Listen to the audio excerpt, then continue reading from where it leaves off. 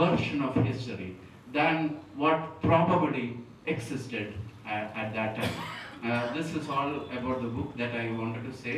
It has been, it was great getting introduced to the book and to Mr. Gopi Krishnan and to our, of course, meeting Jay Kumar sir, even though we have heard him speak on so many occasions.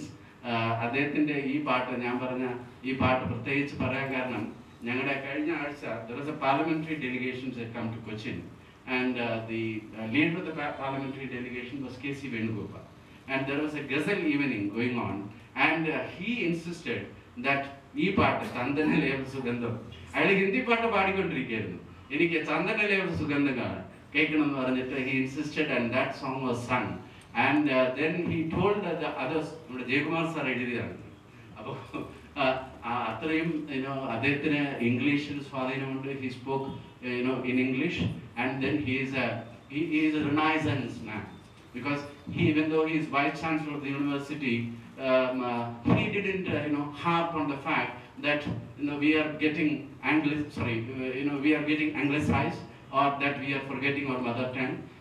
I think he chooses to tread the middle path of Gautama Buddha, and I have great regards. The RD of RBI, who can be justifiably proud that a person who is from the Reserve Bank of India, the regulator, has produced a treatise and a play like this. And I also believe that this play, I wish and I fondly, what do you call it? I fondly wish that this becomes a play. Karanam idoru poet ezhudiyonde highly cinematic. Even if you were to read this book with a creative mind, I think it would be like seeing a play before if you are able to see it through your inner eyes, you will be able to visualize it as a film unfolding before your eyes. I'll just read and stop with these 3 sentences, which shows the poetic what do you call it, influence on the play and the play with words that has been done. The opening is the dense breeze forest of Arulvai Mali Hills, Western Ghats, South India. A clear moon sails the skies. A clear moon sails the skies. Stormy winds flurry the jungle tree. So that is a pointer to the kind of language employed in this whole world. So congrats Gopi Krishnan, and thank you for the opportunity. Thank you, sir, for that eloquent speech. Now, may I request C.K. Thomas, Deputy Director of Doordarshan Kendra, Thrissur, to speak a few words. Respected Jaykumar sir, Sri Nirmal Chandji, and Sri Adikeshanji, Mr. David Prasad, and Sri Gopi Krishnan, and respected invitees. I think Jaykumar sir, being a poet, he has already explained what is to be explained. After the release of a book, if you talk more about it, it's a criminal act or something which is not supposed to be done to an audience who are really interested to read the book, He has already explained everything, and Sri Adikeshan. That's all what is to be done, I think. If we go on, analyzing the book further, it won't create further interest among all of you who would like to read the book. Jaykumar sir, being a poet, he has put it very poetically, very brief, at the same time touching all the points he was telling. The book is precisely a poem, a prose, which is full of images and imageries which make it a very good screenplay or cinema script. That's it. I had the opportunity when we were working for the film Gandhi, 3 pages of the script will be given some 3 days in advance before the shoot. And each of us, 3 of us were there. We were asked to add whatever you think was okay, to add to the humanism to that particular incident, little things you got to add, the subtle things. But in this script, it is filled with all these aspects, You don't have to add anything more for its visualization. Being a poet, he has taken the liberty to recreate history from different angles, taking little freedom. That's what they were all explaining, As Jagmaza was telling, the push and pull factor also affects the writer. So it's there, as he very well said it. And in the book, rather than the factor of conversion, what I feel is a different aspect, that is, how the book is relevant today. When we read a book, the present day audience, when we read, whether it is history or whatever it may be, it should be relevant for us, or there will be something which will really take us to the book, or we may take something from the book. That is the social circumstances of that particular period, the humane aspects. As he was rightly, explaining what Narayana Guru Swamigal or Kumaranashan and all those people, how, the particular social circumstances influence them to express their views in different ways. So that's the aspect. So like when I read Mahabharata, the premise or the subtext which I get is entirely different from many others when they read. When I ask some of the students, when we go for taking classes for this Gandhi Darshan educational program, we ask them, what do you, each student, whether it's Hindu or Muslim or Christian, we ask them, what do you get from that book, from the holy text, each one.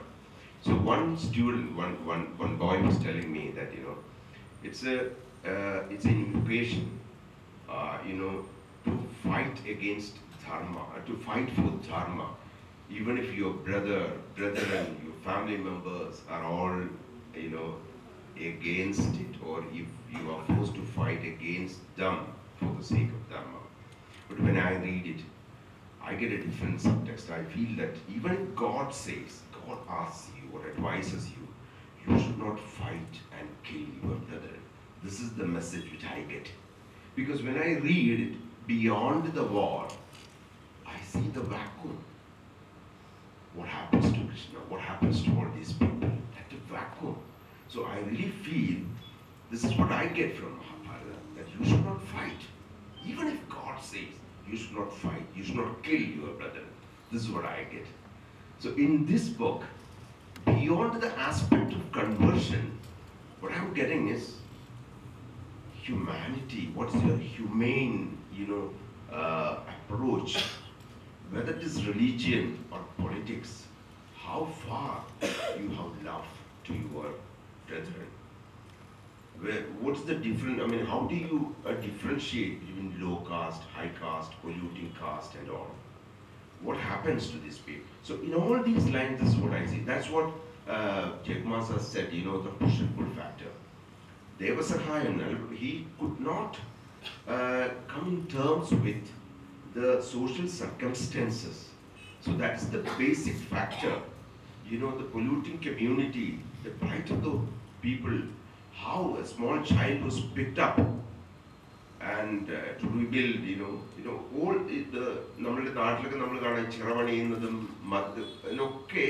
how these children from the polluting caste is being sacrificed like that. So there are many such elements, there. This guy could not come in terms with that. He had this most humane that feel. That's what compels him. Then, beyond the push, the pull fact, you see, he finds something almost similar in the life of Christ. Immediately he takes it up, and that's how he moves on. So, like Sri Narayana Guru, the Kumaranashan is described.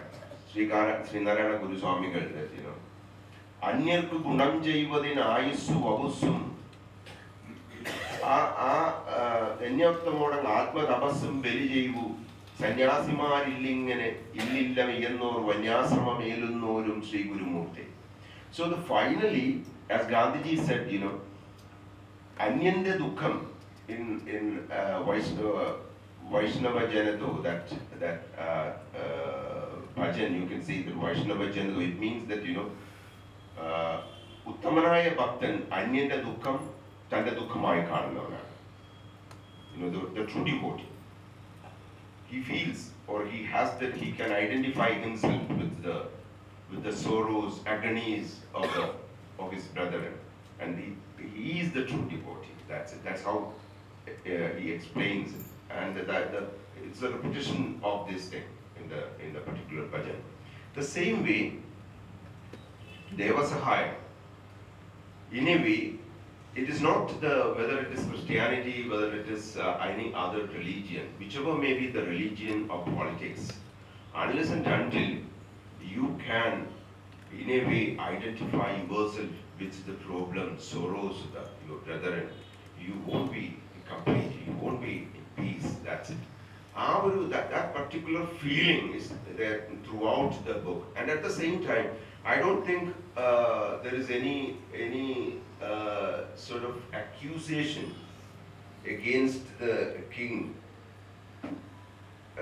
because the king says, we may still give Nalampal a fair chance, Ramayan. We may admit that what followed was an outcome of his folly.